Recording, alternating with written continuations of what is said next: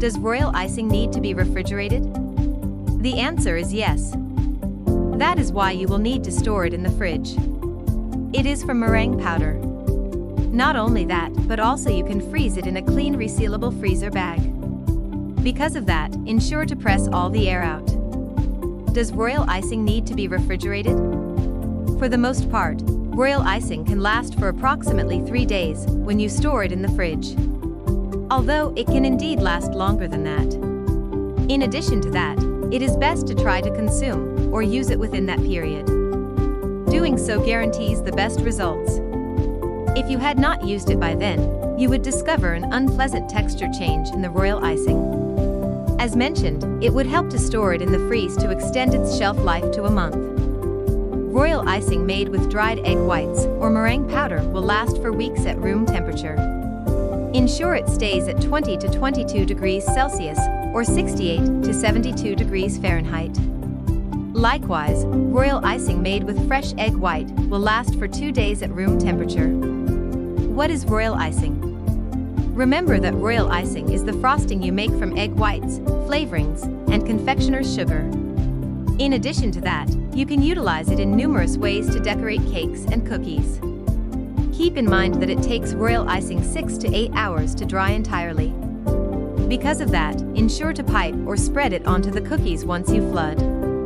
Afterward, let them stand at room temperature. Although royal icing will begin to dry mid-use.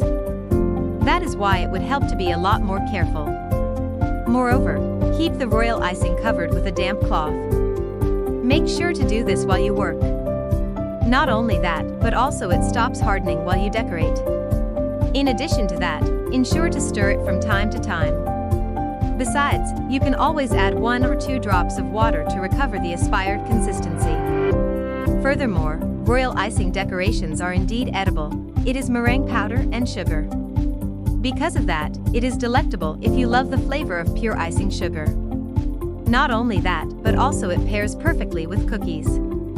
With that, it dries reasonably hard. However, there is no denying the sensation. It has a crunchy yet soft texture. You should know that royal icing and buttercream frosting differ in many ways. In that regard, royal icing hardens to develop a candy-like consistency. On the other hand, buttercream frosting is soft and creamy. How to store royal icing? Again, royal icing is best when refrigerated. Also, ceramic or glass is the most excellent type of container. Then, lightly press a piece of parchment, plastic wrap, wax paper, or damp paper towel. Make sure to place it over the surface of the icing to cover it entirely. After that, ensure to cover the container tightly with a lid. Regarding decorations, once the royal icing has dried, it will last for a long time. However, it would be best to store them in a dry location. In addition to that, ensure to put them in an airtight container in the fridge. Doing so will prevent them from spoiling. Additionally, you should monitor for breakage aside from humidity. Keep in mind that royal icing is delicate. That is why it is best to store it between bubble wrap and parchment paper. Again, store it in a sealed container. Also, bear in mind that buttercream grease can affect the royal icing in the long run. Although, it will take time for the icing to absorb the grease or oil. Furthermore, before you use the royal icing, make sure it beat it well. With that, be sure to do it in a mixing bowl at low speed. Besides, if you choose not to use the royal icing within 2 weeks, there is a good option. In that regard, you can pipe out the decorations. In addition to that, make sure to let them harden. For that reason, you can store hardened royal icing decorations in a covered and non-airtight container. For example, you can store it in a cake box.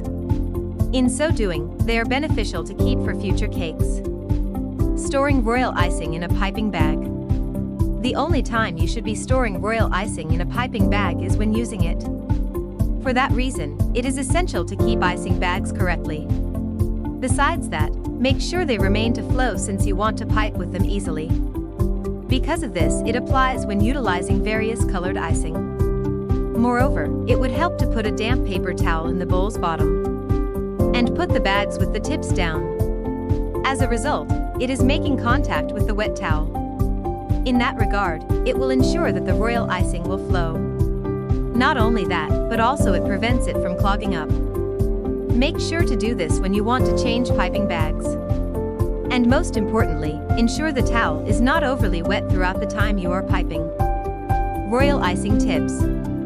By adding water or lemon juice, you can thin royal icing. In addition to that, you can thicken it by adding confectioner's sugar. Moreover, it would help to add confectioner's sugar. With that, make sure to put half a teaspoon at a time. After that, blend thoroughly. Be sure to do that before you choose to put more. Besides, a couple of drops of food coloring will saturate the royal icing. In that regard, you can select any color you prefer. Also, it would help to take note that the food coloring will darken as the royal icing dries.